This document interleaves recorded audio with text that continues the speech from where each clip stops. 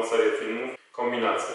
Filmy, które Wam pokażę niedługo, będą jakby drogowskazem, w jaki sposób można łączyć różne techniki, różne kombinacje.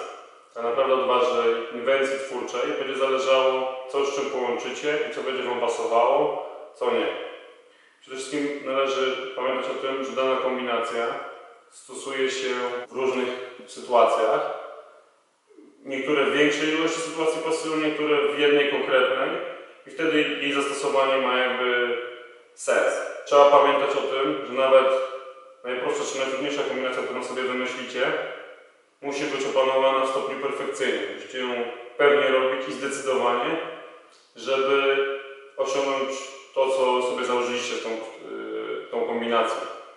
I kolejna sprawa, też trzeba pamiętać, że robiąc różne techniki, łącząc sobie, czy ręce, nogi, jakieś tam rzuty, podcięcia itd., musi być to dostosowane do Waszego poziomu umiejętności.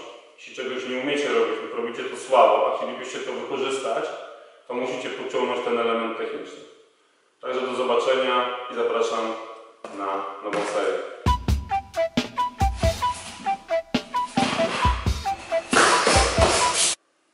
Cześć, dzisiaj Wam pokażę kombinację ciosów prostych w ataku.